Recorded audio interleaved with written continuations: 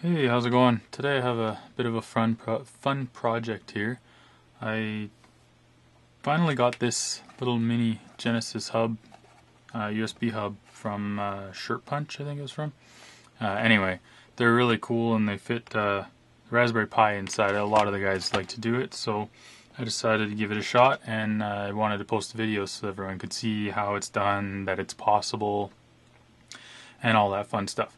So what I've got here is I've got the hub, I've got a Pi 2, which doesn't work. The USB or the SD card reader on it is damaged. It stopped working, so then I kind of bent it to try and get better contact, and that didn't work. So it's garbage. So I use it for mock-ups so that if I mess it up or whatever, it's no big deal. And then I also have this. This is a Pi 3B. I just put it in this little makeshift case here that I got. It's just a DLT tape case, and I just put it in here just so that it was protected for travel and stuff like that, and I could still open it up and access it and access the SD card and all that stuff. So eventually I'll be putting this one inside the Genesis hub, but I want to mock up with the one that's already damaged so I don't have to worry about it. So we'll put that one off to the side for a bit. So the first thing I need to do is disassemble the Genesis hub, and this is a little bit of it requires a little bit of patience and a little bit more effort in prying the thing open than I'd like to put into it. When I first did it, I thought I was going to break it, but it just turns out that there's some points in there that are glued. I'm not sure why they decided to screw it and glue it, but they did, so.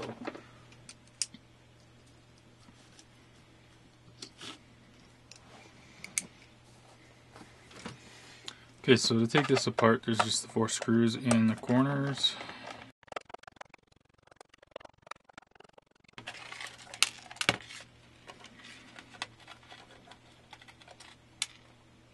And just make sure you take those 4 screws completely out, because you're going to have to give it a little more force than you're going to want to here. And you just grab the back and you're going to have to pry really hard. Like mine will come apart easy because I've already had this one apart, but you just keep pulling and pulling and pulling and pulling, and eventually it'll pop open. And the reason that it's difficult is these 3 little tabs here are glued in there, and it doesn't really matter if you break them. It's not going to make any difference in reassembling it.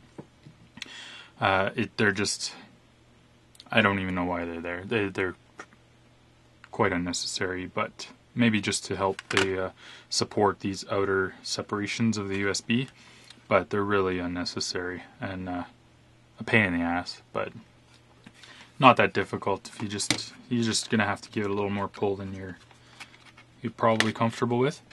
So there's the Genesis hub open. As you can see, there's nothing in the bottom. There's lots of room in the top. Everything's screwed to the top. The switch and the slider, the volume slider and stuff, are non-functional, but you could turn them into something if you wanted. So my plan for this is going to be to mount it just like this. The reason I wanted to do it like that is because I want to retain access to the SD card slot without having to make a hole in the case. So I can open up the case, just the 4 screws, and then I can access the SD card. Since I'm using a Pi 3B, it has Wi-Fi and it has Bluetooth, so realistically I shouldn't have to access the SD card unless the image corrupts or something like that, because it will I'll be able to use different methods like FTP and SSH and stuff like that in order to run commands on it and stuff. So I really should never actually have to access the SD card. So I don't think that's really going to be an issue. So the first thing I did was I've already kind of pre-marked it. You can't see because it's black on black. I did that on purpose so that it wouldn't be obvious if I ended up not using the marks or something like that. But basically I just lined it up exactly where I wanted it, and I marked on the outside here where I'm going to cut for these ports. And to do that I just kind of lined it up here like this, and right at the height that I wanted it, and just drew rough lines. It doesn't need to be perfect. And to cut that out, I think I'm going to use, I have a soldering iron, and it's got a knife attachment on it. I think I'm going to use that. It should give me the best result as long as you have a steady hand for the ports. And for the headphone one, I'm going to use a drill because it's perfectly round and all that. So I've got it marked, and I'll put the case back together, and then I'll just drill that out first, and then I'll come back and line up the other ports according to that, because those I can kind of adjust as I go.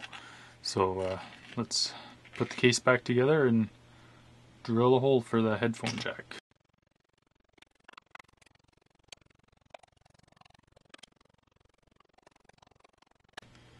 Okay, so I've got my digital caliper here, and I was just going to measure to see what size of hole I need to do.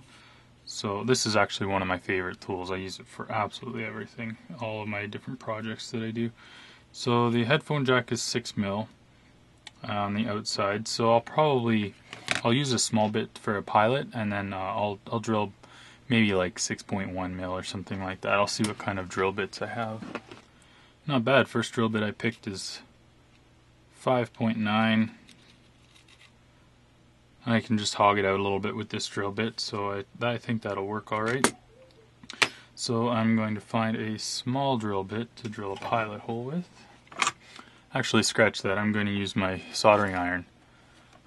Just have a really fine tip on there right now, and I'm just going to use that to do my pilot hole. It's a lot easier to get accurate and than with a small drill bit.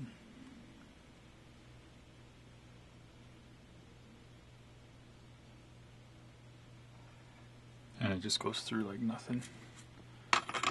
So there's my pilot hole. And here's my drill. And we'll just drill that out. It's nice and slow. Try and hold the two pieces together so they don't buckle too much. Don't put any pressure on it, just let the drill bit do the work.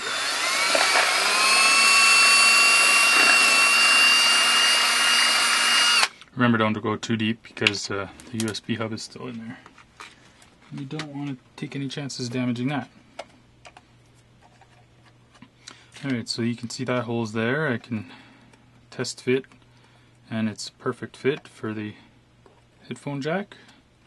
I don't really need the headphone jack, but I don't want to remove it from the board or anything like that. I don't want to take any chances damaging my Pi 3, so I'm just going to leave it on there, and it'll be there. It's just in the way of having the board flush to the back of the case so that I can access the other ports. So that's the only reason I'm even making provisions for that. Okay, so open the case back up here. And then we'll line this up again with the headphone jack right where it's going to be, and just confirm our markings from before. And they're a little bit off, so I'm going to redraw them, but for the most part they're not too bad.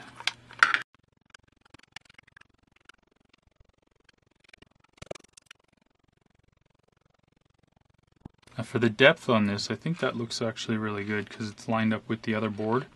I might make some standoffs to put on the front two holes just to hold it in place nicely.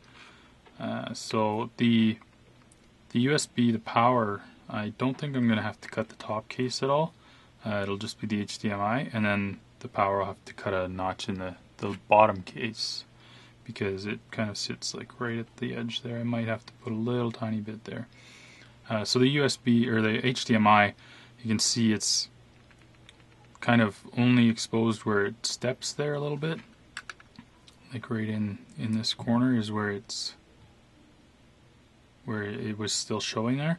So I'll just take a measurement of from that step to the top, and we got about 4.2 mil, and then I can mark that with my caliper here, right on there, so I know exactly where I need to cut for the HDMI port.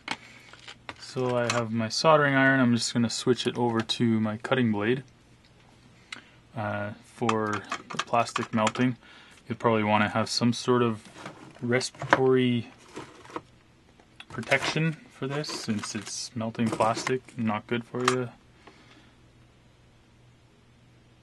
Actually, I think I might just leave this little fine bit on here, because that knife blade is really thick. And I don't think I can do very precise stuff with it, so I'm just going to leave this one on here and just give it a second heat up here.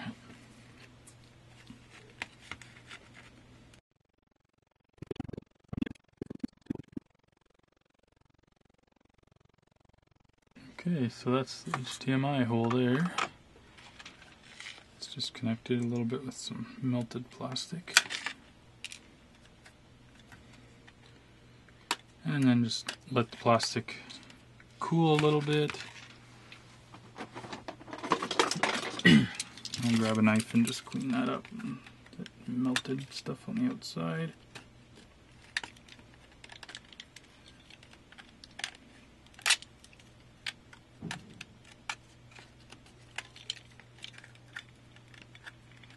Might grab my Dremel with a sanding disc and just clean this up a bit.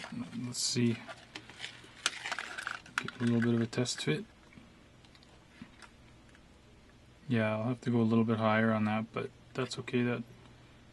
That's better not cut enough than too much. I can go now with my Dremel and clean it up a little bit, or my soldering iron even again.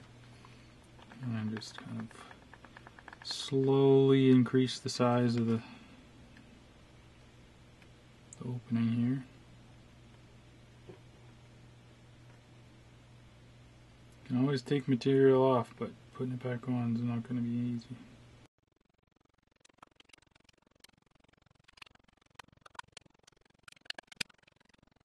Alright, so there you go. Test fit looks good now. Where are we here? There. Looks good now. I mean, it's a little bit ugly, but you're not really going to see it anyway. Not often. I might do something to clean it up. Just hit it with the Dremel or something later. But it's not too bad.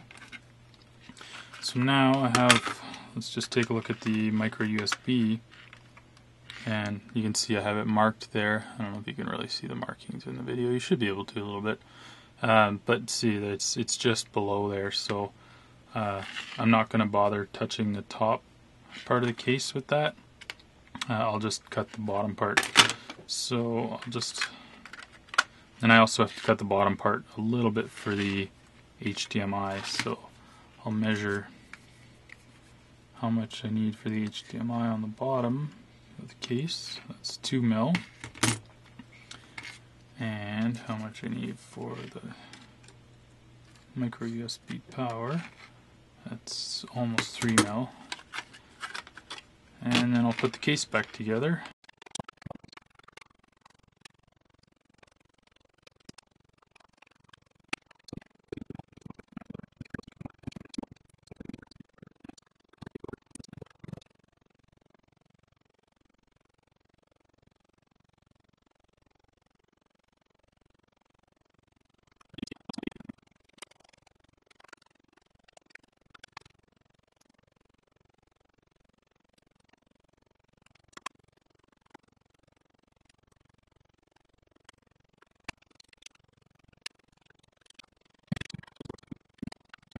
Or just a little bit off there on the, especially on the micro USB. That the HDMI will be fine right there. It's just the micro USB. I just need a little bit more on the inside.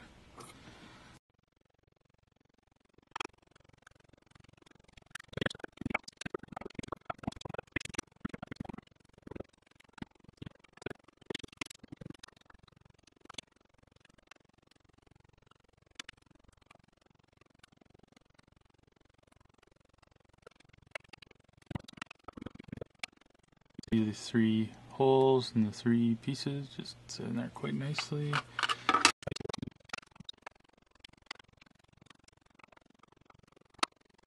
So as you can see, there's the 3 ports, and the thing is fully reassembled, no problem. It fits no problem. Cord The only reason that's not closed is because the cord was coming out the wrong place. This cord I'm gonna cut off and solder to the board. That's one thing I am comfortable with doing with the boards, so I'm not too worried about that. A lot of people, what they'll do is they will leave this cord in there and just coil it up inside and not cut it or modify it in any way, and then just plug the USB right into the USB slot here. This USB port's a little bit damaged as well. Like I said, this is my mock-up board. So they'll plug it into the USB port there, and then just trim this tail a little bit like that. It's just rubber. It's super easy to do. It's not an issue at all to cut that loose. And then so they'll just trim that and then leave that all together in there. But I wanted to potentially add switches or whatever onto the volume slider and the power button, power slider. So I want to have it as clean and finished as possible, really. So I'm gonna cut the cord and just solder it onto these little USB pins here. It's super easy. They're not that bad of a spot, and I'm pretty comfortable with it. But of course, it's going to be on the Pi 3 board, not on this board. This is just my test board. But everything looks good as far as fit and the case modifications go. The only other thing, like I said, I may do is either make a standoff with a 3mm standoff. I have some of these brass standoffs like this for other projects, and so I could just use one of those and hot glue it onto the case inside or something like that. Or I might even just stuff something in here like a piece of foam between these two boards, something like that, just to make sure that the ports are secure in the back, so that when I plug in the HDMI, the board doesn't like move around and get dislodged and stuff like that. It's more of a personal preference. I don't think it's really a necessity once this is crammed in there. The ports might go in a little bit, but not enough to actually obstruct them from working. So I don't think that's really a concern, but it's all personal preference at that point. But I just wanted to show that, yeah, minimal work, super easy. Doesn't require a lot of specialized tools, and you can get this thing in there no problem.